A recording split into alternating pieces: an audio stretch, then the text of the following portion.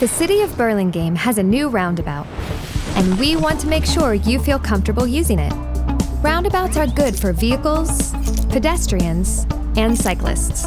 Upon approaching the roundabout, pay attention to the signs around you and look for any pedestrians crossing the street.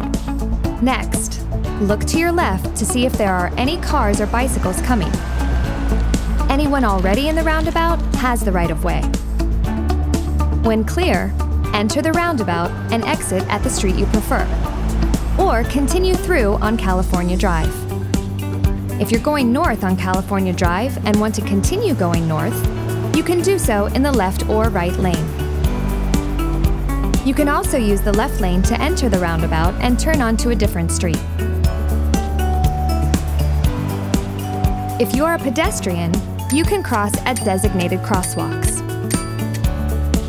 On California Drive, activate the flashing beacon and make sure that any oncoming cars are slowing down to a stop before beginning to cross the road. If you're a cyclist, you can follow the same rules as a car, or, if you prefer, you're welcome to use bike ramps and sidewalks. Just remember to walk your bike when pedestrians are present and when crossing at the crosswalk. If you're driving a vehicle, remember the basics. Pay attention to the signs around you. Before entering the roundabout, look for pedestrians and cyclists. And anyone that's already in the roundabout has the right of way. Visit burlingame.org to learn more.